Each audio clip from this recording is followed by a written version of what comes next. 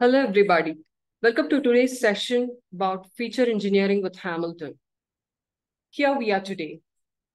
Today's speaker is Stefan. He's the CEO of DAG Works Inc. Stefan is the author of the popular open source framework called Hamilton, and he has been a guest lecturer at Stanford Machine Learning Systems Design course. He spent over 15 years working across multiple parts of the stack. For the last decade, he has focused primarily on data, machine learning related systems, and their connection to building product applications. He has built many 0 to 1 and 1 to 3 versions of these systems at places like Stanford, Honda Research, LinkedIn, Nextdoor, Idibun, and Stitch Fix. Wow, wonderful. We are delighted to be part of the session, and the stage is all yours, Stefan. Over to you. Thank you. Let me just share my screen.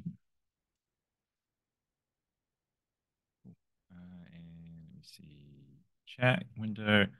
Cool. Hi everyone. Thanks for having me. Yeah, my name's Stefan Krawczyk, CEO of a company called DAGworks, DAG for Directed Acyclic Graph. And I'm excited to talk to you about an open source project I kind of created at Stitch Fix before I started the company DAGworks, and going to be talking about feature engineering. Do feel free to put questions in the QA and chat, and so I'll try to if I don't see them, I'll things will be flagged to me, but otherwise if my accent is a problem or I'm going too quickly, do feel free to stop and pause and ask questions. In terms of just a little bit more about myself, I've been in Silicon Valley since 2007, so I've been here a while. I've been at a various bunch of companies. In terms of where I created Hamilton, and a lot of kind of my learnings in terms of helping get production or things from prototype to production for data or machine learning purposes was at a company called Stitch Fix. For those who don't know, Stitch Fix was famous for having over 100 data scientists, and so I was engineering for data science for them. And so in which case this is where I created the open source project Hamilton, was to help a particular team there. In terms of, just to give you a bit of a mindset for this talk, so I'm going to do a quick high level overview just to kind of frame some of the positioning, right, in kind of 5 slides, and then I'm going to talk about actually get into the talk. Some of the primary motivations for me in terms of building out Hamilton and then therefore applying it to kind of feature engineering was kind of it can be represented in the 2 sides of this slide here. So imagine you are coming into some sort of project and you're inheriting some sort of code. 1% of it looks like this, or the alternative is you have 2 choices. So it either looks like on the left-hand side or the right-hand side. This isn't a complete representation. This is only short snippet. In terms of just to make sure that I haven't put you all to sleep yet, do you guys have preferences for which code would you rather inherit, or if you were to come into a code base? You can say right side. Got some votes for right. Anyone for the left? Right, some people on the left. Cool, a little split. That's nice. And then what if I told you that, like, hey, look, the right-hand side, everything's unit testable, documentation friendly, right? Whereas the left-hand side doesn't really have these things, and so on the right-hand side, you could reuse the functions as they're kind of written, but on the left-hand side, you'd have to kind of refactor. Maybe you'll just cut and paste. Does that change anyone's perspectives? Yep.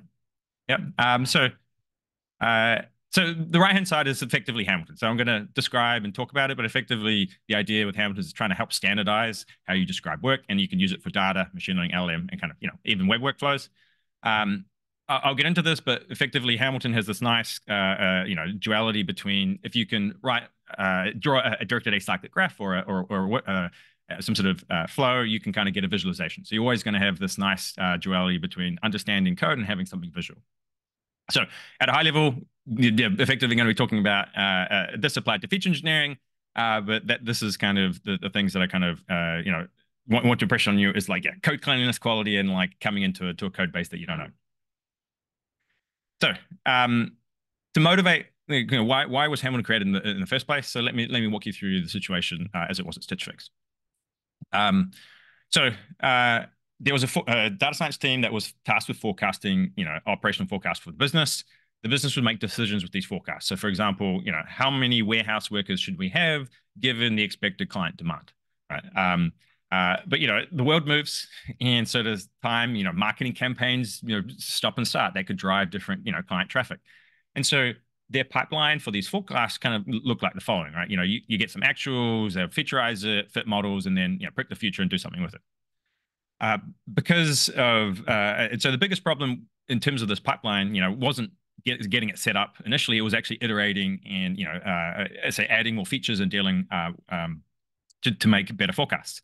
And so this is what Hamilton was set out to solve, was to really help them streamline and make the problems that they had with dealing, maintaining, and creating kind of features, something that basically remove that pain point for them.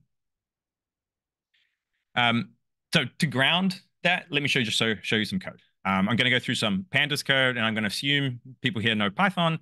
But effectively, the script that was kind of the code that was in this kind of featureized part kind of can be characterized in the following way. There was some, the initial parts of the code was to load some data. So this would be a kind of actuals. Then potentially, maybe based on configuration, there would be different code paths, right? So, Stitch Fix used to operate in the US and the UK, so there are different features that might be required because they have different holidays, right?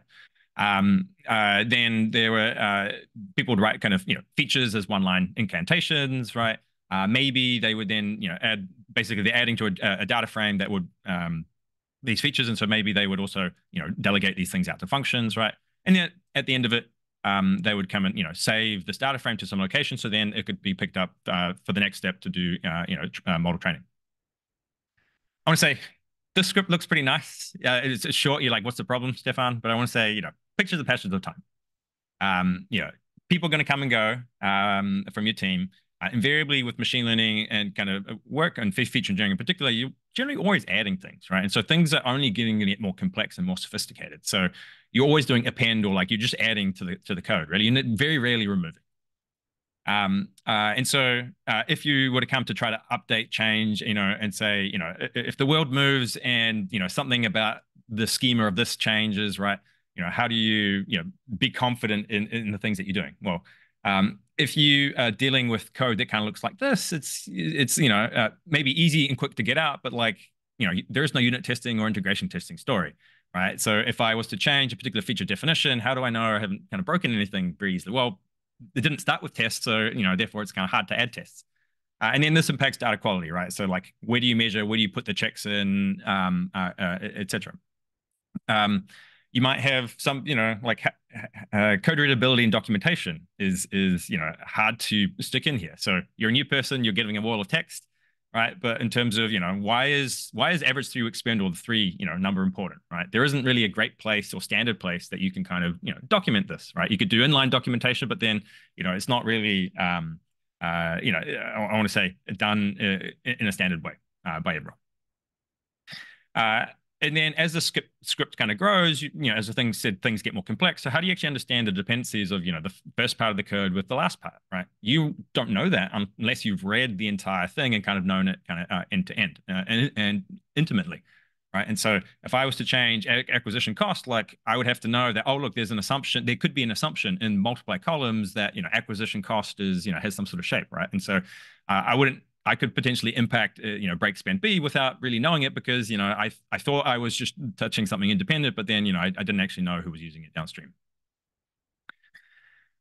In terms of, iteration, right? So usually, you get something to production, but then you're iterating, right? So then, it could be you want to create another pipeline for another, type of model or something, or maybe you're doing some modifications, you're tweaking things. Ideally, if there are things that are common, you should be sharing them, right? And so there's less maintenance cost involved. But if you write code in this kind of a style, right, then the luckiest and the easiest thing is just to cut and paste.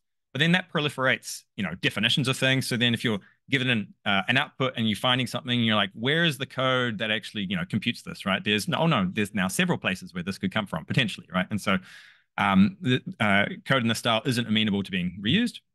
And then this naturally kind of impacts kind of onboarding and debugging.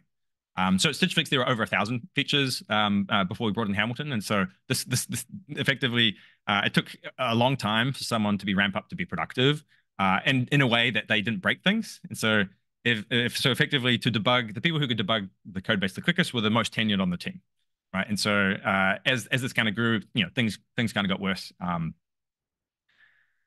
So question for you. Are any of these pain points familiar to you? If so, which ones? Feel free to, type into the chat. I don't know if you can actually unmute, but if you want to say, that's also fine. But just curious, does this resonate? These pains resonate with anyone? Got one, yes. Reusability is one. Yep.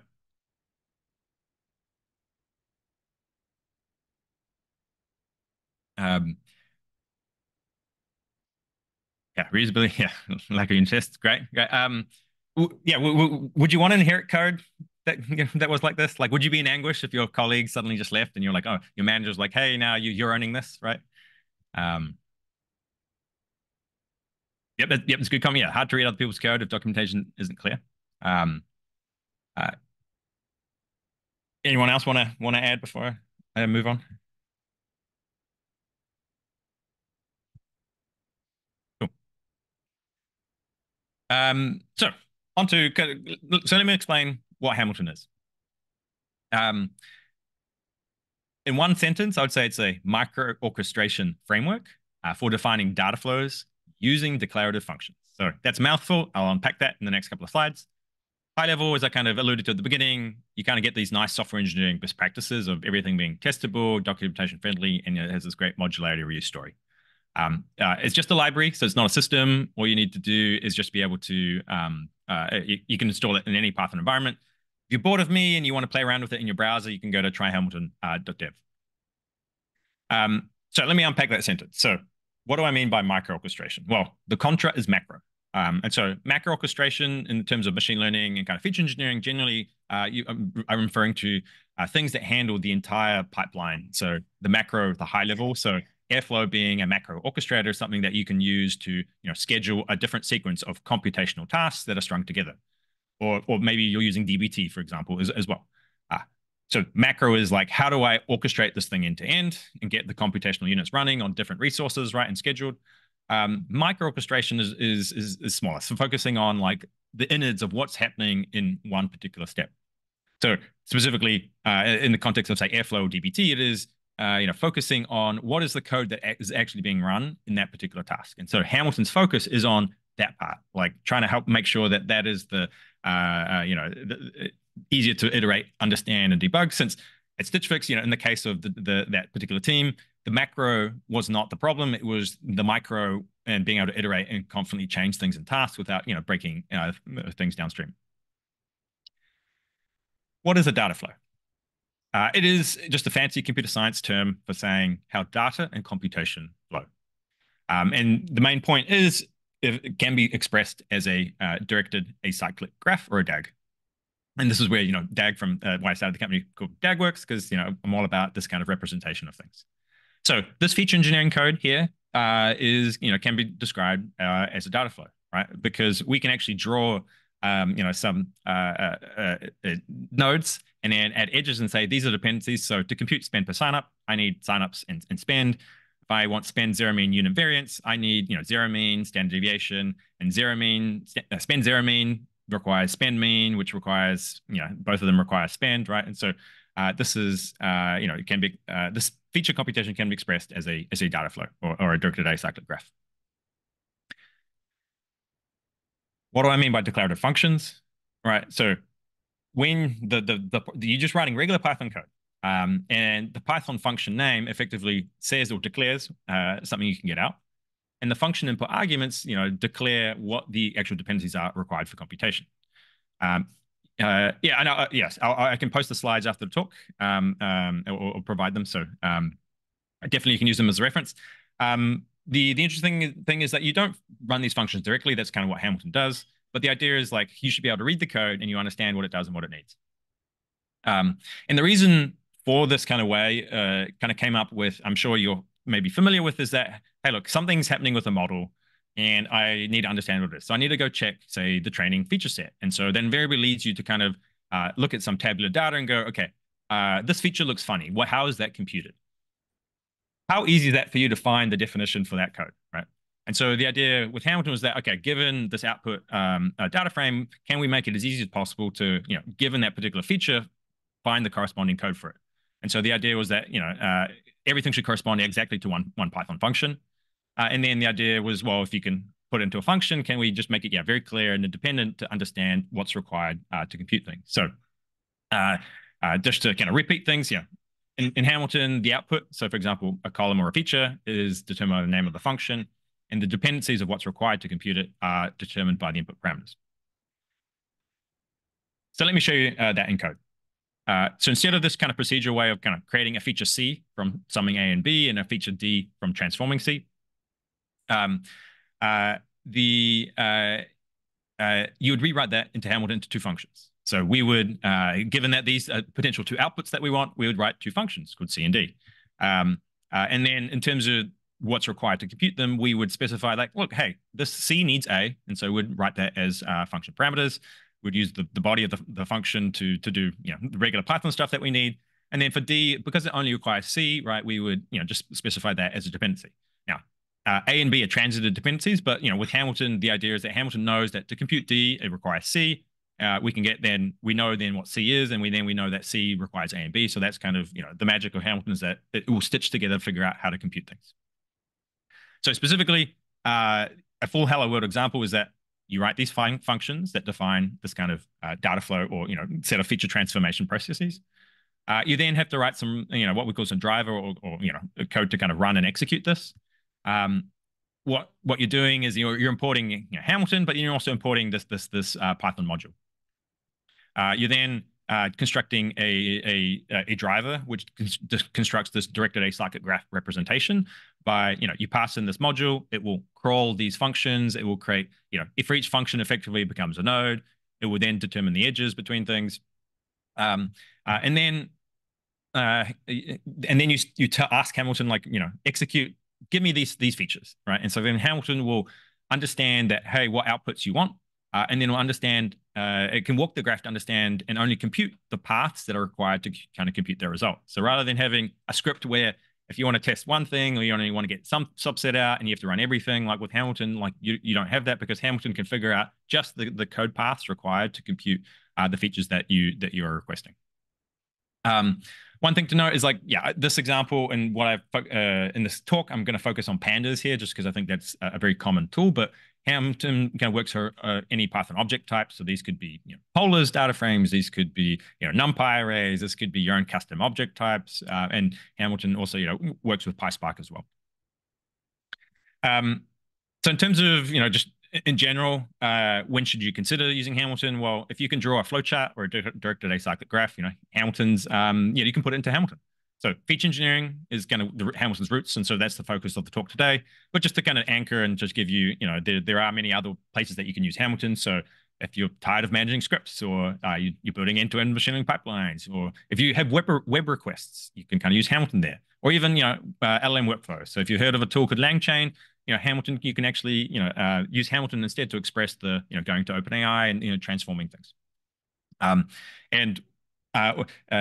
Or if you're a code and software best practices enthusiast, then I want to say Hamilton's going to decrease your code complexity by helping you structure and chunk your code in a way that makes things much simpler to maintain and manage.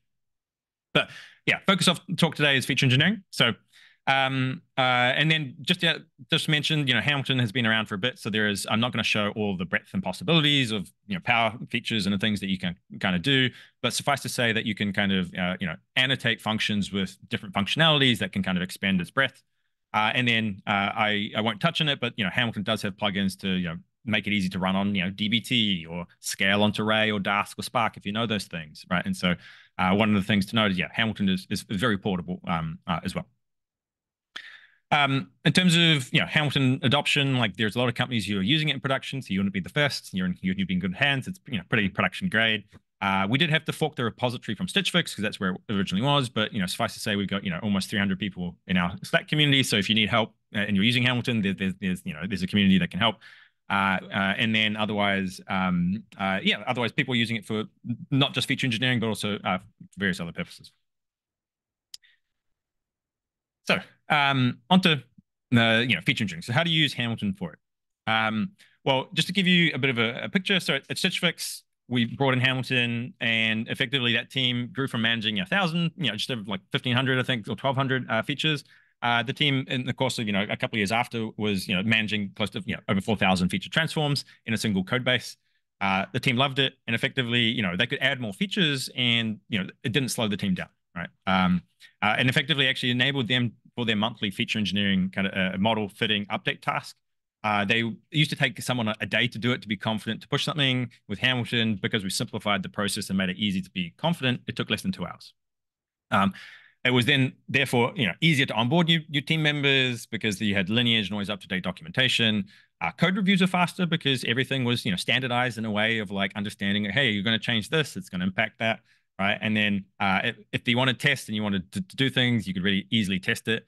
I'll kind of show examples in a bit. And then obviously there's plugins with documentation that you can kind of, if you understand Sphinx, you can kind of, the code that you write is also generally pretty amenable to Sphinx documentation. So at a high level, feature engineering with Hamilton is that you write, effectively, you need at least two Python files, right? You can have more than one Python file that describes your Python functions, but effectively, you got to write something that loads and transforms data, so your feature engineering code. You're then going to write this kind of run.py and instantiate a driver that's going to interpret the functions that you write into a graph, and then you're going to request what you want from that graph, and Hamilton will only walk those paths to kind of create a data frame.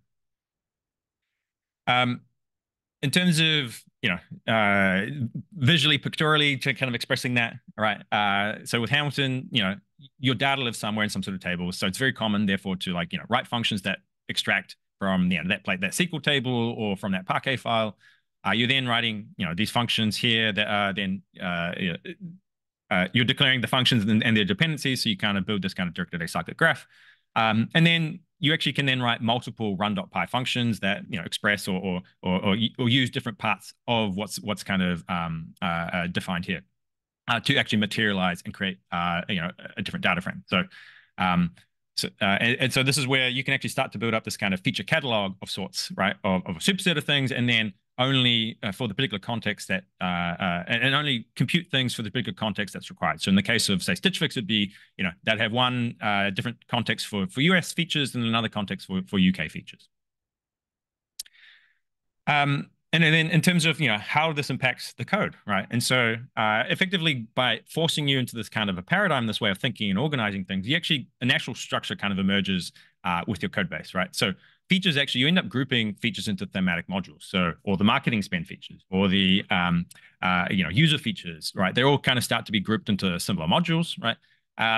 So then it's easier to create, find, kind of update, or even swap out. And then because you're not tightly coupling these definitions with where things actually run, right? It's actually then easier to kind of reuse things, or like, hey, if I have a different setup for development and production, it's easier then to kind of manage and maintain these things. And so therefore, even if you work in a handoff model with data scientists handing off to like engineering, this is actually pretty amenable, because if the data scientist kind of ends up writing Hamilton code, then it's very easy for the engineer to make heads or tails and wrap it up and kind of use it for that particular context of where things actually run in production. And so, great insight, Eileen. Yeah, I want to say, onboarding onto existing projects that have hundreds of features is hard. And so, this is where, Hamilton was kind of built to kind of help manage and maintain that structure and make it easy to, if people leave or new people come in, it's easy to understand and make heads or tails of what's going on. So what are the benefits of using Hamilton? So here's a function you kind of haven't seen before. I'll have links at the end, Alice, so you can definitely take pictures and things. But we have a lot of documentation stuff. So in terms of one of the things I think that to make code amenable and useful is like you got to have some testing documentation story, right? With Hamilton, it's kind of the functions that you write, because they're decoupled from where things run, you're effectively forced to kind of inject like all the things that are required. That means it's actually really easy to unit test, right? And so in which case, writing unit tests, so code is always unit testable, right? And so therefore, if you want to test something specifically, it's Hamilton set up to kind of, you didn't have to think about it, right? Because you're forced to kind of write things in this way. But then, oh, look, as a byproduct, everything is great, has a great unit testing story. Integration testing as well. So if you want to just compute a particular path, right, Hamilton allows you to kind of write integration tests or, just to test a particular path. Usually you would have to spend a lot of feature engineering time, or like you'd have to run an entire script to test one subset of it. With Hamilton, that's not the case. You can also add, runtime data quality checks pretty easily. So in the case of, so we have an annotation you can add that you can kind of specify some sort of expectations on. If you're familiar with another open source project called Pandera, Hamilton, which allows you to define, say, a schema. Hamilton also has a way that you can plug that in so that when something runs at runtime, you can validate that like the output actually matches your expected schema. So you can catch and validate things easier. The benefit here is that this is all tied in one place in the code. This isn't a separate system. You might have heard of things like Great Expectations or something like that. Hamilton is just, it's just compressing it, shifting it left, and like moving the expectation to be close with the code. And then it's self-documented, right? And so you can kind of, because these functions are outputs you can get out, you invariably name them things that are human understandable and readable, right? It's a little more things to type, but then the outcome is that you read code more often than you write it. So then it's easier to come back and go, okay, I understand what this thing is because it's named, similar. It's named the same as the output, right? And so you have this natural kind of self-documented code. You have the ability to use doc strings now. So if you actually want more documentation, you have a very standardized place to put it. And then we also have these annotations. So you can actually tag functions with more information. So if you wanted to understand, who the owner of this is, or does this have PII, like you can tag things with appropriate kind of information, and then you can visualize it. So I'll show that on the next slide. But effectively, I think with just these, test and grade these set of properties here, it enables you to kind of, I want to say, scale the team and your code base more easily than you otherwise would have, because you would have to, really think about the software engineering practices and principles to kind of do this. But with Hamilton, it's like, it forces you to write code in the way that this naturally kind of comes about. So visualization, as I said, is first class. Question from Alice. When using Hamilton, you need to define a function. So with Hamilton, the idea is Hamilton will figure out how to call which sequence of functions in the right way because of the way that things are, because of the naming. So to compute height zero mean unit variance, Hamilton will know it needs to find either another function, height zero mean or height standard deviation, to be computed first, or if it doesn't find a function, it will expect it as input. So that's how Hamilton figures out, how to compute things. And so you don't have to do anything. All you have to do is declare these functions and making sure they have the right dependencies for them to be computed. So visualization is first class. So if there's code that's running in production, you can always draw a picture of it, right? And so usually your documentation is always out of date. And so in which case you can build, something into your pull request or CI process or something to generate an image and place it and have, documentation that's always up to date. And so this effectively means like the code that you write actually encodes the lineage or the provenance of how things are computed. So what you're seeing here is a machine learning pipeline on the Titanic data set, but you can kind of see here that you can kind of see the lineage of what's required to create a training set. You can kind of see what features, what derived features were kind of created, right? And so this is where, Hamilton, someone new, or maybe even you're debugging and you're trying to understand, what connects with what. Like it's very easy to get this high level picture and then walk through it. And so in terms of, reusability and say thinking about, okay, dev to production, right? This is just a Python function, right? There isn't anything special about it, right? And so this means this code can run anywhere that you run Python, right? And so you can, develop and run stuff in a notebook. You can run it in a Python script. You can put it into an Airflow task or, Array or PySpark or even, some sort of Python web service. And so this means that like the functions or features that you write are very portable. And so say you have an offline system, you can write functions there and then reuse them in the online system because Hamilton gives you that ability to A, reuse them, but then B, forces you to put them in a way that's, into a module that is actually facilitates reuse in the first place. And so definitely have a bunch of blogs here that go into more detail and depth as to like how you can write a feature once and kind of reuse it in multiple places. Also, for those who are using PySpark, there's a specific kind of we have a blog post on that. But just to kind of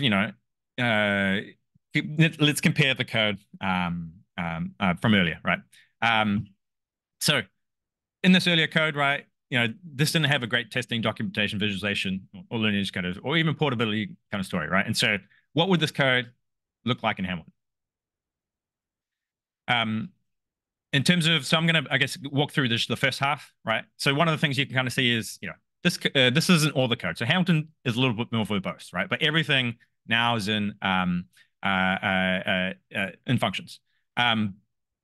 In terms of, say loading data, like one of the things you want to do is we can kind of specify a check output to ensure that, hey, the schema is what we expect. So if something was to break or change in the upstream schema, we could, fail early and catch it and ensure that like, hey, we're not going to compute bad features because our expectations change. We can then also, we're forced to like, if you want to do things, so Hamilton allows you to think in columns or data frames. That's kind of up to you.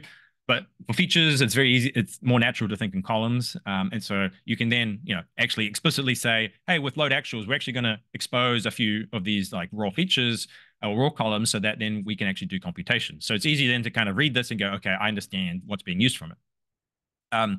You can kind of see here that in the prior code, we had this if-else condition. And so if you start to have lots of if-elses, it's kind of, you have to mentally keep track of, what is the configuration and therefore what is the behavior. In Hamilton, you can pull this up to the top level. So we can actually conditionally create features based on configuration. So if I'm doing things in the US or the UK, right, I can write very specific functions. So then this means that this function can have different dependencies. I can unit test it independently, right? I don't have to deal with, worrying about configuration because this is kind of the framework kind of will pick the right one based on the inputs that you kind of provide. And then in terms of, magic numbers or average through expand, like we actually then, we have an actual function docstring where we can actually, specify or annotate like 3 weeks is important because that is the average something time in the business, right? And so, so now we have a standard way that we can, place documentation and kind of describe things where appropriate. The rest of the functions look pretty simple, but it's always very clear to understand specifically like what a feature is required and what it kind of depends on. And so therefore, if you were to change something upstream, it's very then easy to find what depends on it downstream, right? And so this code, therefore, then is, I want to say, an order of magnitude easier to maintain and manage. Maybe, it's a little more verbose, but then, the payoff is in the iteration and reuse down the line. And so then, just to somewhat comparing the code from earlier, is like one is we can actually, everything's unit testable as it wasn't before. Everything's documentation friendly. We can have the doc string, right? Lineage is clear because you can understand the dependencies of what things are kind of required. And then you can kind of get this visualization on the right? And so you can then easily and clearly see like, oh, I didn't have to, so if, I would manually be drawing this picture if I was trying to understand this code, but this is something that you kind of, this picture you kind of get for free with Hamilton. And then the code is reusable, right? It's in a module, it's in a Python module. It's a known construct then to be able to kind of reuse it and, in different kind of contexts. And therefore, I want to say this will be, you'll have a lot less headache maintaining this code than you would the other one. And the cost to kind of do so in terms of development, I wouldn't say is actually that much more, right? And so writing these functions isn't actually all that, that much more of an overhead than writing kind of that script-based form. And then, as I mentioned earlier, Hamilton's not just for, feature engineering, but the cool thing is that you can actually, start to make, break things up into bigger Lego bricks. And so it's very then easy to write a whole machine learning pipeline or some sort of LM pipeline where different Python modules describe different parts of your ecosystem, right? And so then it's very easy then to kind of compose and actually, so start small, start with feature engineering. And then if you want to expand it, right, you just write more, Hamilton kind of modules to either side to connect your directed acyclic graph. And so, so in which case it's then Hamilton's very lightweight, so you can just start and just use it for feature engineering. But then, if you want to do more with it, you can. If not, you don't have to. And then there isn't really much of a downside because you're just still writing regular Python functions. So if you have some other context, you can still use those Python functions, however you would normally use, a Python library, for example. So I'll get to questions in a sec, but otherwise, in terms of a quick recap of this talk, so I could easily talk for much longer into the depths and details of Hamilton, but if for me, feature engineering with Hamilton, to summarize, Hamilton it's a very lightweight library, right? That you declaratively can express these kind of transforms, which are the bread and butter of what you do for feature engineering. And then high level is write code that people aren't terrified of inheriting. So this is where my thesis is you could give Hamilton to your intern, and they could write production code, and then no one would be terrified of inheriting things when they leave. The paradigm, so because Hamilton forces you to write code in a certain style, right? It is kind of like a paradigm. As a byproduct, you get these software engineering best practices, right? And I think this actually increases the value of your work, right? Because it's easier, A, to understand features. Everything is, again, testable, documentation friendly. You can draw a picture. You can reuse these features. So then things are more reusable, portable, and modular. So if you need to make a change of just a specific thing, like which function to change it on, where it is, and then you can identify what it impacts. And effectively, it does this because it standardizes the way that you kind of write code and iterate on a code base. And then it is lightweight, runs anywhere that Python runs. So this means that you can, develop wherever you develop Python, and then reuse it and deploy it wherever in production that Python code needs to run. And so this means actually, depending on different companies, different setups, but this is actually Hamilton can provide a pretty well-defined kind of interface for, say, a data science, even a data eng team to operate, or a data science and machine learning team to kind of collaborate, because functions are all standardized. Everything's can be done expressed in modules. So then it's then easy for teams to kind of either inherit, delegate, or kind of reuse each other's work. Just a quick note. So I'm trying to also, I'm starting a company, and so the one thing that I'm adding on top of Hamilton is that if you need better handling of versioning, lineage, catalogs, and observability in terms of what's created and what the code is running, I invite you to sign up for free and try it out. Dagworks.io. You do have to be using Hamilton to make use of this, but otherwise I would love feedback there. But otherwise, at the end of my talk, thanks for listening. Definitely, I'll make these slides available. There's also a bunch of different links and content and documentation that get you on your Hamilton journey. And then otherwise, I will go through the Q&A now. So thanks, everyone. Thank you, Stefan. The journey was wonderful to hear about the development of Hamilton. So here we have a set of questions. Can I post your questions to you? Yes, please. Yeah, sure. So one of our associates says Hamilton sounds amazing. She has two questions. One is, how was your journey of developing Hamilton as a CEO happen? Yeah, I mean, so thankfully, so we developed Hamilton back at Stitch Fix, right? And so definitely got, you could say, good feedback from the users there. And so when we decided to open source it, a bit of a thesis was that, hey, it's a bit unique and it's a bit of a different thing. And so Hamilton's already had impacts on other frameworks in terms of trying to provide a declarative way to kind of write things. And so Dagster being an example that took inspiration from Hamilton for some part of its feature set. But otherwise, the main friction I think we find with Hamilton adoption in general is people are a little afraid of how does this actually change how I write code? Because everyone likes to develop things in their way, and so not too uncommon friction. And so a lot of it is just giving people the time to actually, and the examples and the documentation, and this is where I need to actually create more videos, I think, some more video content, but to make to show people that it's actually, the activation energy is actually pretty small.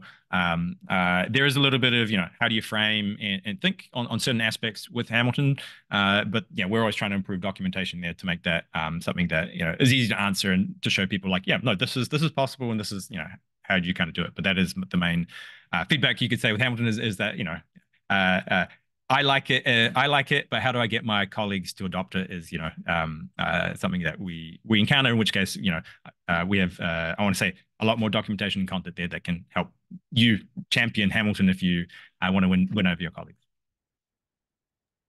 Actually, that is what was following up with her question. She also asks, what are the different types of feedback that you got from the clients? Like, how did you pitch your Yeah, product and the different type of yeah. I feedback? mean, Yeah. yeah. So like in terms of if you think most teams to be more efficient, they need to standardize, right? And so invariably, I think there's a little bit of like data science work is generally started by very technical, very like machine learning, data science, are very technically adept people who generally actually, because they come from say PhD backgrounds, are very actually great at working by themselves. But then in terms of longevity for code, it's actually a team thing, right? And so this is where trying to frame things as Hamilton being the way that you can help standardize things without having to write and manage your own bespoke custom feature catalog or way that you express features. It's kind of the way that would be thinking about it. But that is like what I want to say. If I was to talk to a manager or someone, or the head of data science or machine learning, that's kind of that story resonates. And then because with LLMs now, you can also apply Hamilton not only to data, machine learning, but also LLM stuff. It's also the feedback is like, yeah, one tool set or one way that you can describe things that express the DAG is then helps standardize, makes things more efficient, and the team has then a shared common language to speak on. So that is the pitch that resonates with people. But the harder part is the implementation, getting people to to change their ways a little to kind of adopt, since um, uh, some people like to engineer their own constructs because they find it more of a challenge. But this is where I think over time, more open source standard. That's why you should use open source, because the standards can live for a lot longer than what you potentially could come or construct in your own company, unless you're a big tech company like Google or someone who will always invest in their own kind of platform code.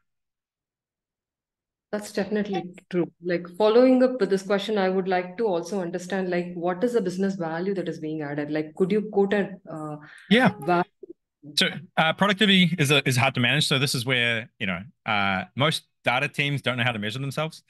So if I was to tell you, hey, I can make you 20% faster, like it's hard to say what value that is to your business depending on your work, right? And so in the case of production code, if you can quantify it in terms of how fast does it take to debug or resolve things if they're fast, so that is a quantifiable cost that you can kind of measure of like how much people human time.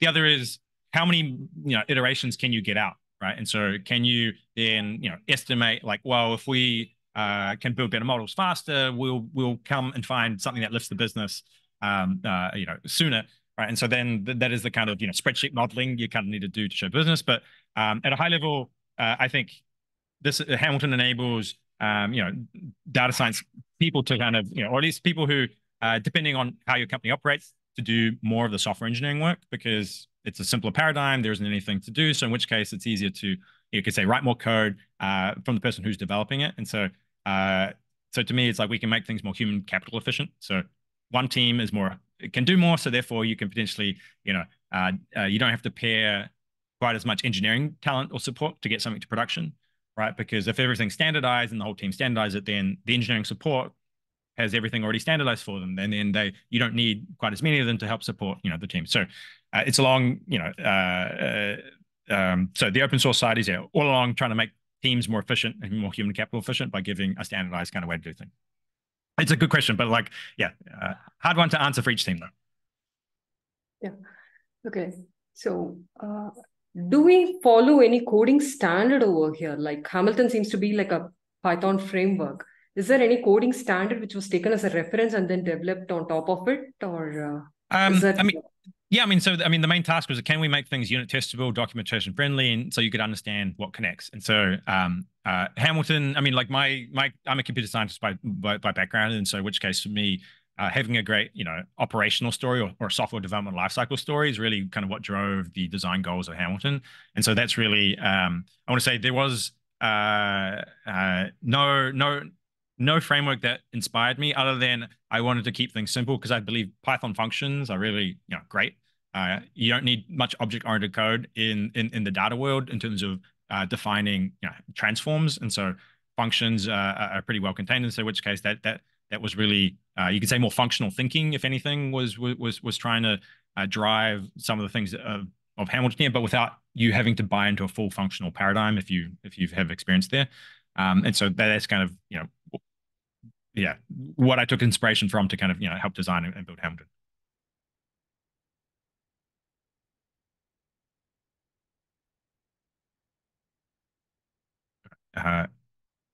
So I see there's a question from Rebecca. When doing feature engineering, we often try to automate the features testing. Should this feature be divided by 5, 10, 10, or 100? Can you explain how Hamilton can be used in these situations?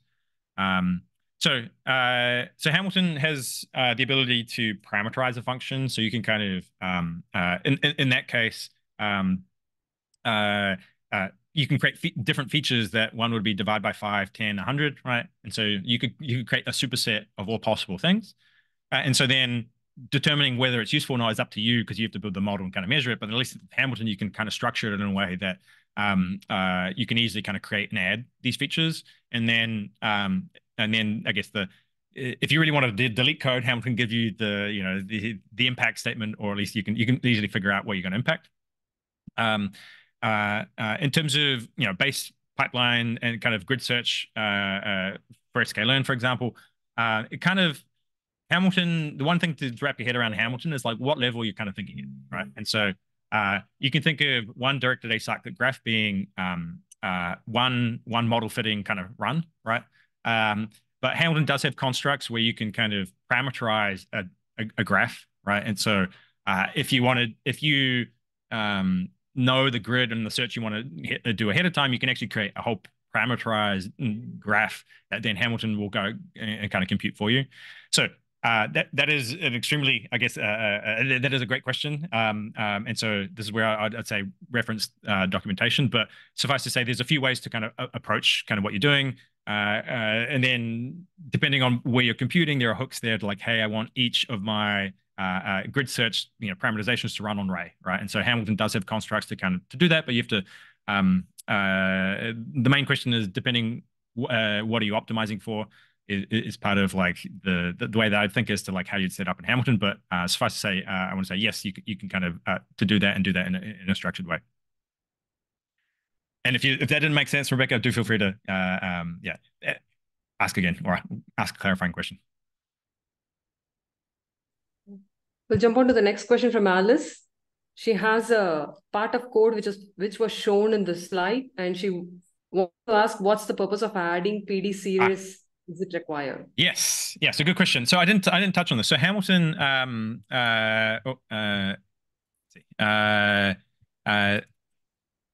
code example.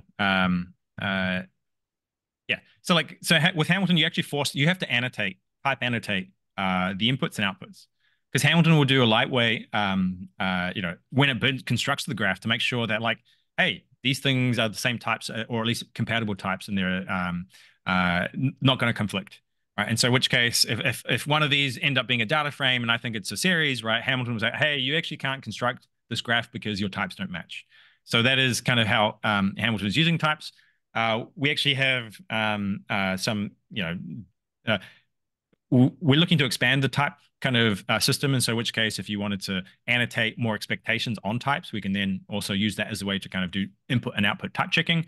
But that is really, like I think aids in readability as well as to kind of, why you have these type annotations. And so Hamilton helps kind of therefore make sure that the graph is constructed and then gives us an avenue to then do more sophisticated type checking at runtime as needed. Good question, Alice.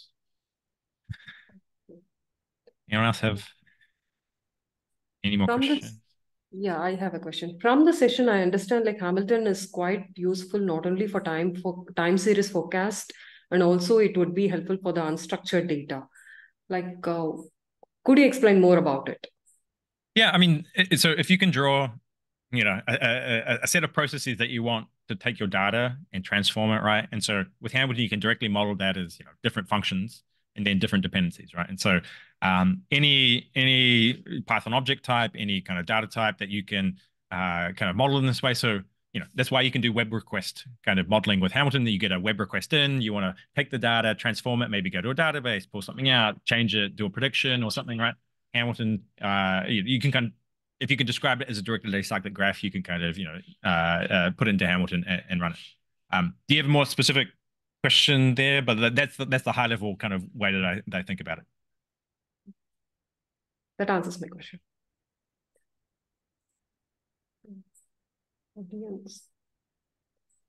Could you say more about the cost of maintenance? Like we just touched upon the topic, but we did not elaborate more on it. Yeah. So, so in terms of maintenance, right? I think in terms of the way that I'm interpreting the question is, people come and go, right? There is, I think in my, the world moves, right? If you have something running in production, like say data moved, or hey, the product now has a new set of client features or inputs, and these old ones are deprecated, and I need to go update my pipelines, or something along those natures. Kind of generally what how I'm interpreting maintenance, right? The one thing that with Hamilton that you can do is like, because you're grouping things into Python modules, right? Hamilton actually gives you a very easy way to kind of add, change, or update, or switch them out. So, for example, if you are moving moving databases or something, right? The idea with Hamilton is that the only functions you'd need to change would be the data loading functions, because they're the only ones who are coupled or dependent on like what database you're using. The downstream features shouldn't care they're decoupled, because all they need is the right data with the right type to kind of satisfy and kind of run things. And so in terms of maintenance, one of the things is like Hamilton enables you to more easily then to like be very surgical with what the change is, or like swap out an entire module for a different one, right? And so that's where that is. In terms of testing, you can build a CI or continuous integration pipeline that when things run, you can obviously have all the tests and integration tests you want, right, to help make sure catch and make sure that things don't break. Yeah, that's kind of the high level of what I see Hamilton helping facilitate with maintenance, because say there's an issue and you need to debug it, right? Then at least you can more easily trace or understand like where things came from and how things connected. So then it makes discovery of what needs to change easier. And then if you need to add more expectations, and this is what I was saying with like the check output annotation with schema stuff, like you can actually add that in. So then next time you're catching it early, and therefore know exactly like what changed or what has changed that then you need to either go talk to another team to fix, or fix the code yourself. Does that make sense? Definitely. This visualization is quite interesting. Actually, we do this tree whiz like kind of thing for understanding the feature, like dissecting the feature and understanding it to do a feature engineering. Now, I mean, on an alternative path, this is quite interesting to know about the feature, like where it is placed and what are the dependencies for it, and with which we will be able to do feature selection at a better way, I believe. So, consolidating.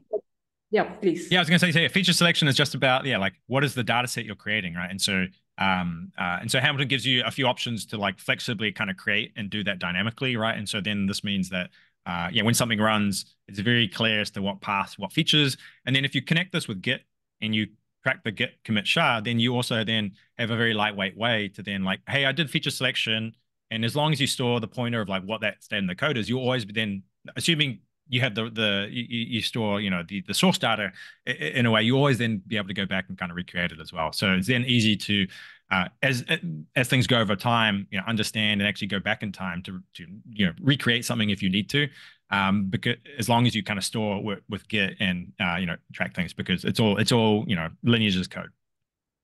Okay. So I have one more question. Like we were speaking about the testing and documentation part.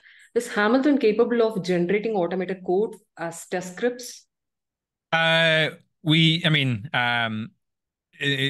issue out on the repository to help bootstrap unit tests. So if you think about like these functions, and now and you want to write unit tests, like the boilerplate to write to set this up, like we kind of have all the details, right? So there is an issue open to kind of have a command line that can, given up some Python code, bootstrap unit tests. And then I want to say now with LLMs, you can actually, this is where, we can actually write an integration. So if you give the OpenAI key, it's on the, we could then potentially even help you auto-generate the first version or something of those tests, because, I mean, with Hamilton, things are pretty descriptive. And so this is a lot of context that you could potentially provide the LLM to generate tests for. And so definitely see, paths and things in the future that we can kind of more easily streamline the testing story. Definitely. It sounds interesting. And we would be excited to hear more about your generative AI or LLM based approach that Hamilton has handled. Like if there is any story that helps us, please. Yeah. I want to say if you're doing retrieval augmented generation, it's very easy to model in Hamilton of getting a document, going it through some processing pipeline of chunking document, going to a vector embedding and then putting it into a vector store. So I want to say that is a nice use case of Hamilton. And then, but otherwise, yes, if you're doing LLM stuff, I want to say, yeah, also take a look at Hamilton. I can definitely, we have some blogs as well that I can point people towards on. So if you go to blog, .dagworks.io, you can kind of see, I wrote a one yesterday on kind of RAG ingestion, but we have a lot of different blogs on a lot of different topics. So if you're using IPython notebooks, we actually have a Jupyter Magic that can help you develop and kind of see Hamilton stuff. So I would say if you go to our blog and you don't find what you want, let me know. But like there's a little search button here that you can kind of search for things that have LLMs. So we do have posts on building in a modular LLM stack. So if that's also something of interest, there's definitely hopefully got content to get you started. I think we can wrap up the session. We are good with the information that you've shared. It was quite informative and energizing for us in terms of its application perspective. Like it can go around from normal ML based application till LLM, so which is quite interesting for us to know. Stefan, we had a wonderful time with you, speaking about Hamilton and its perspective and different perspective that it can help us in the bringing the scalability, deployment-based approach and the reusability of the code. I think we would have more hands-on session in future with you. Thanks a lot for coming into our session and giving us insights about Hamilton. Yes, your final thoughts. No, thank you for having me. I want to say, yeah, if you like Hamilton, would love a star on GitHub. But otherwise, yeah, feel free to join the Stack community. You'll find me there. I'll say hello. And otherwise, yeah, it was a pleasure. Talking about this. So, thanks, everyone.